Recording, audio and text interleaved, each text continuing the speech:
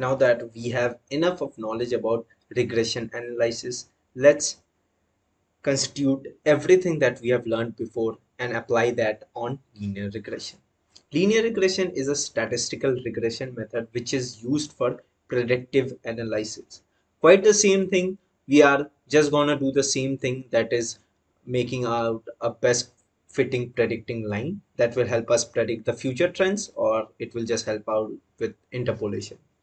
It is one of the very high, very simple, very easy algorithm which works on regression and shows the relationship between continuous variable. So it works on the principle of, again, the regression analysis, and it is used for finding out the relationship between various continuous variables.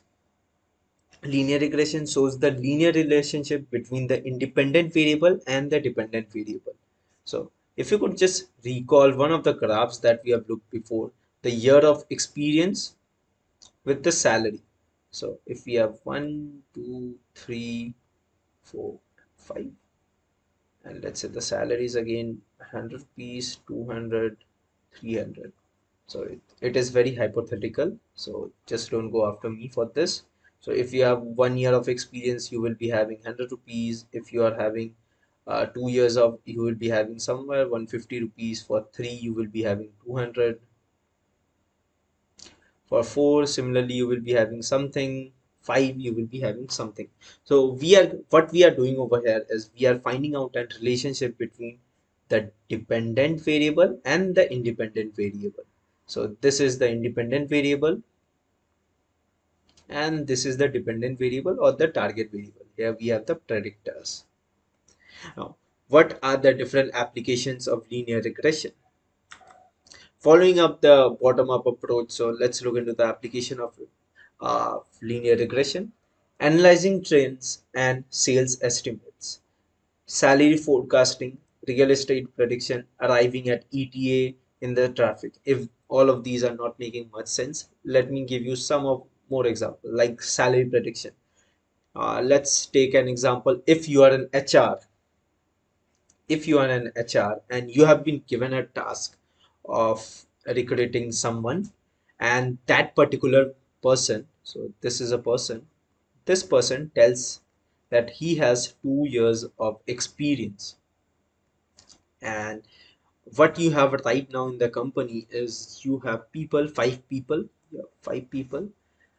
One is of 1 year experience, another one is of 4 years, another one is of 10 years, another one is of 3 years, and one more is of 7 years. So we have the points over here. This is the year of experience and the salary of it. For 3 we have 4, we have someplace 7, we have 10, we have.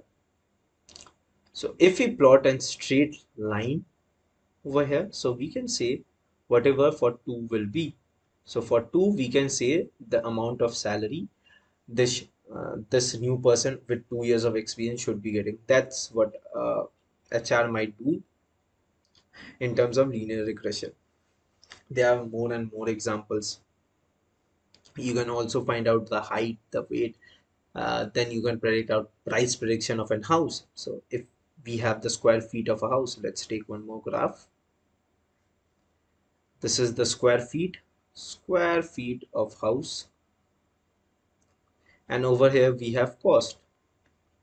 Again, there's a linear relationship between these two. So if it is of 1 square feet, the cost will be somewhere between 1,000. 2 square feet, the cost will be around 3,000. Similarly, we can have something of a trend.